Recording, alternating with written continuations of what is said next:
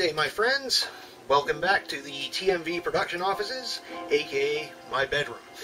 Well, I got something for you today that I've been sitting on for a long time, years now. The idea for this video dates back to the original channel. I'm going to be talking about Duel. Not a review, because we've been there and done that, but there are still some things about that movie that I would like to go over with you. So, grab your poison of choice, and let's begin. Cheers. As I mentioned when I did my review of the movie, it's based on a story by Richard Matheson, which is contained in this book here. It is, in fact, the title story.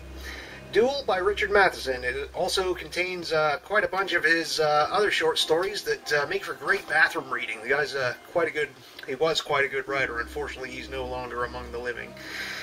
But he said that he was inspired to write the story when he was returning from a golf game and a trucker got right on his tail, started increasing speed and just crowding him on the road, and he eventually had to run off the road to get away from this dude.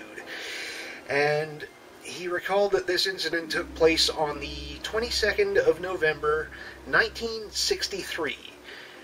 I imagine he had no trouble recalling the date because that very same day another prominent American was attacked while riding in his car. Interesting connection. One of the first times the story was published was in an issue of Playboy magazine. Here it was discovered by the female secretary of a young up-and-coming director by the name of Steven Spielberg. Apparently his secretary enjoyed reading Playboy for the stories. So she brought the magazine to her boss and said, "Hey, you gotta read this story," and he did, and probably perused the rest of the magazine, and a little quiet time, and then he decided, yeah, I'd like to direct this movie. And it came out in November of '71 as an ABC Movie of the Week. Very popular series at the time. And I guess Universal saw the potential of not only this young director, but also of the movie itself, and decided, hey, we gotta re-release this for theaters. One small snag, it wasn't long enough.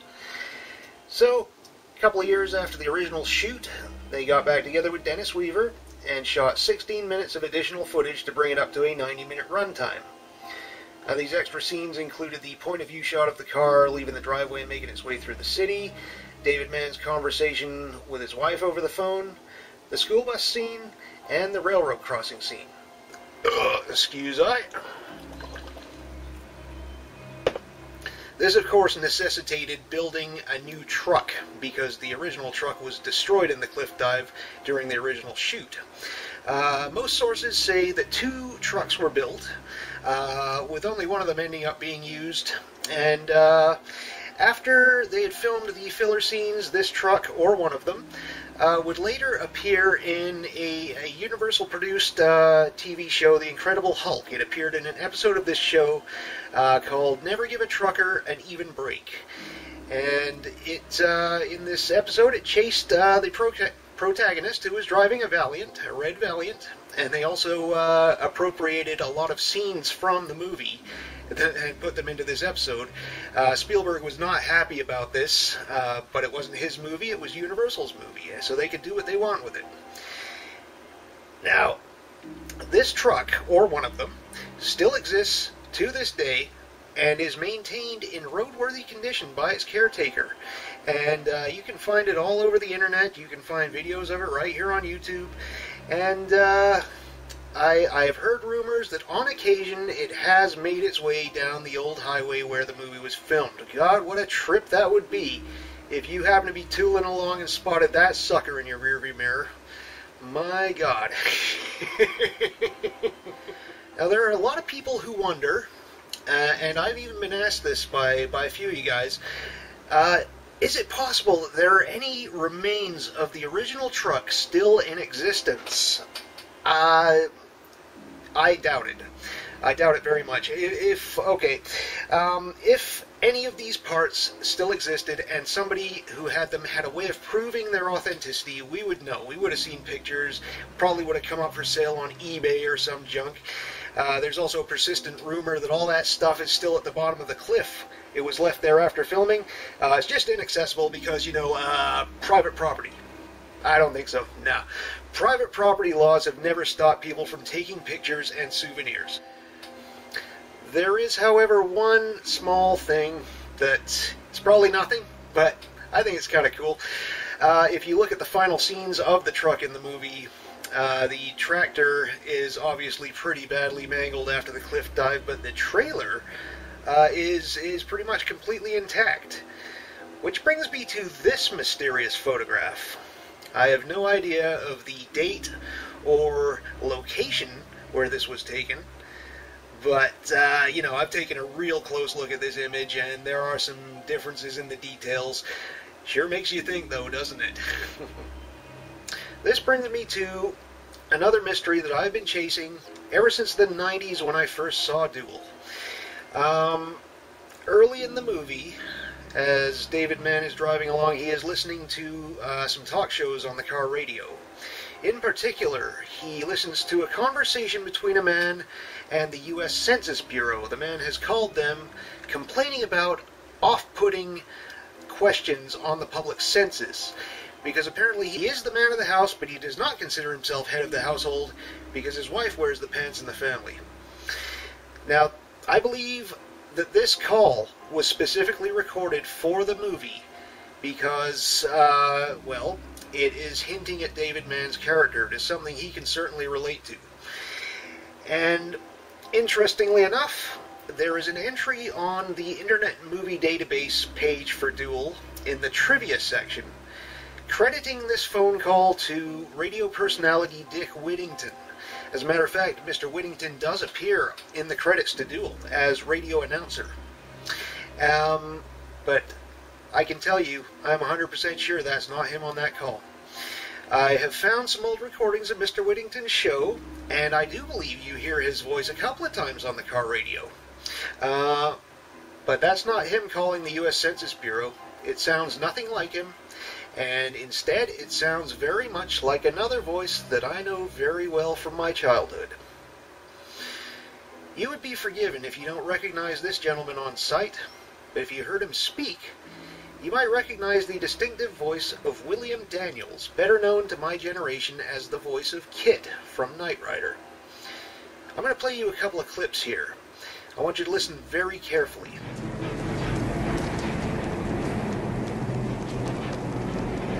That is not a fire hydrant, you flea-ridden furball. Scoot. Well, I didn't want to yell, but you left me no alternative. Actually, I rather like dogs when they behave. Well, it's true. It is well, I lost the position as head of the family. You see, what I do, I stay home. I hate working. I hate going out and seeing people and getting involved in the rat race and things like that. So she works, and I do the housework and take care of the babies and things like that. And so I was wondering, you wanted honest answers. Now, what... Well, tell me what you think, but I'm 100% sure that is Mr. Daniels. I can't prove it, however, because William Daniels does not appear in the credits for Duel.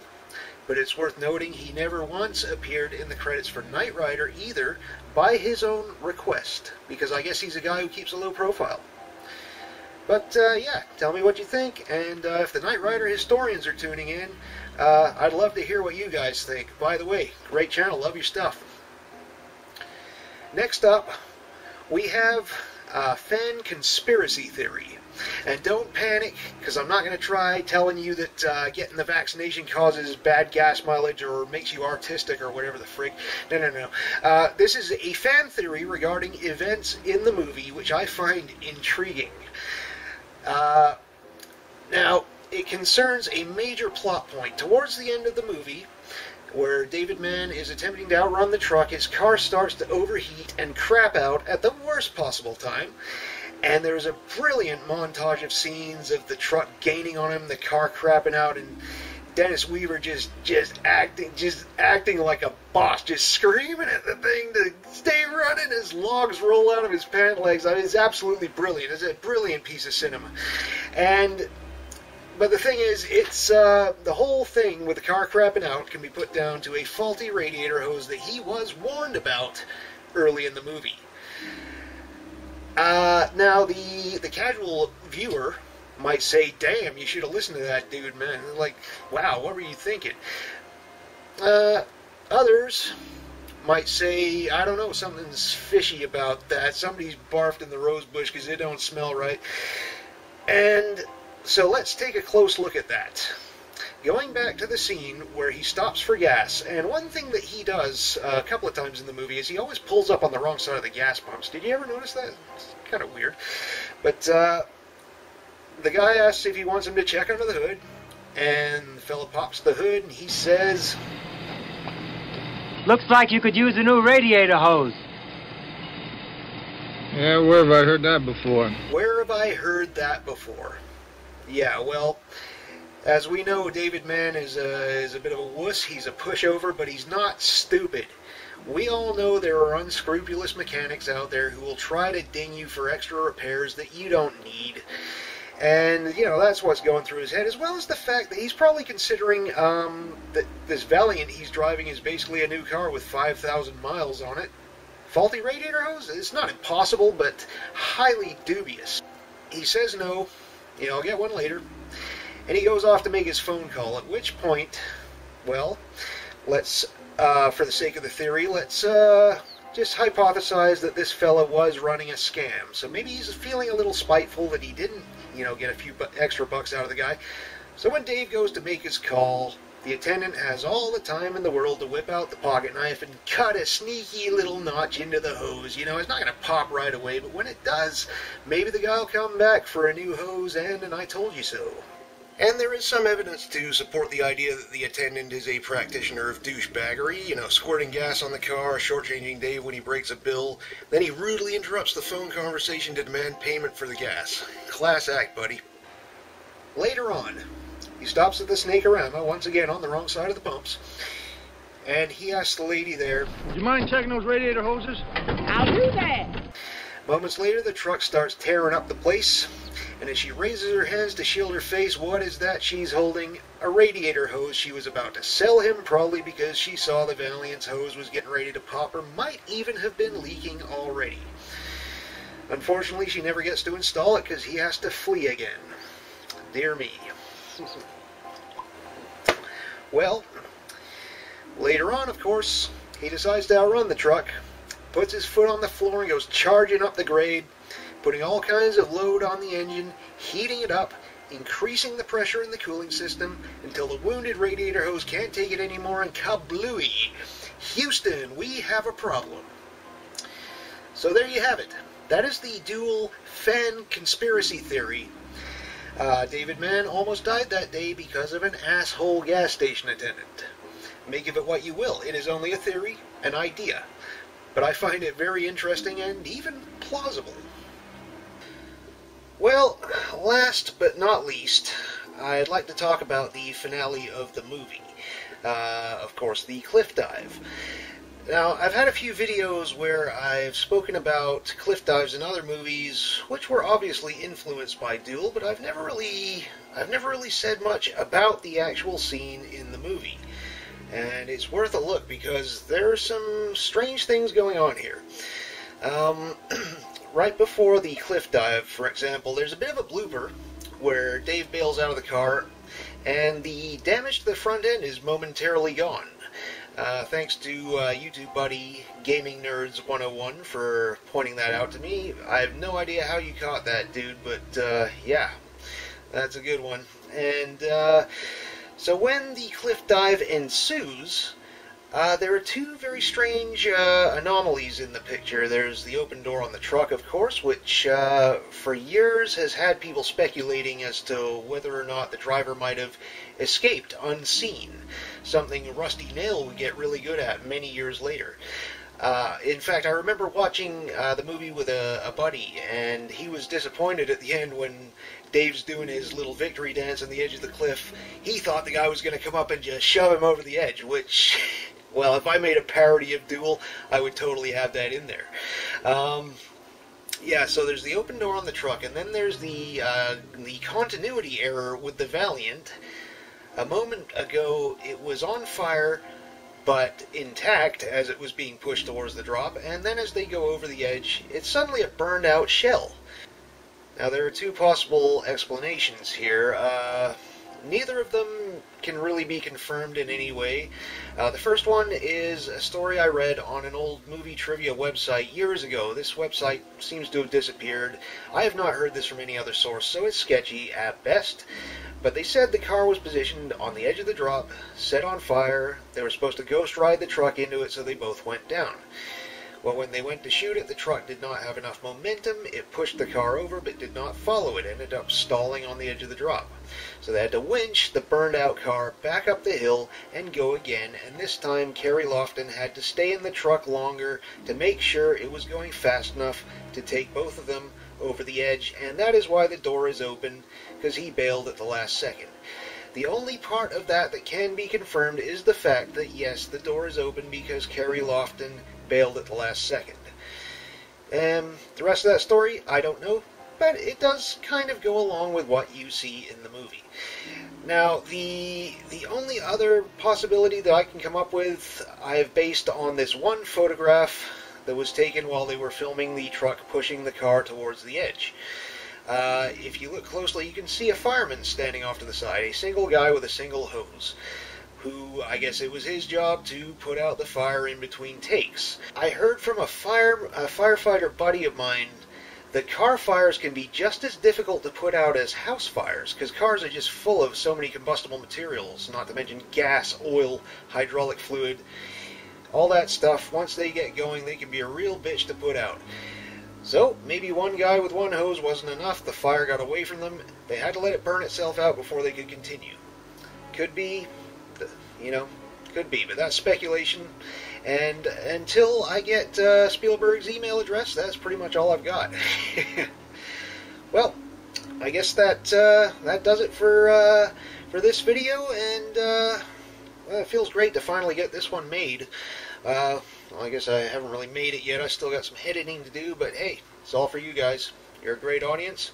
Stay amazing, and until next time, cheers. They're a-making book at all the road stops that I can't be that fast. But I'm a truck driving fool from the old school, and I ain't never been past.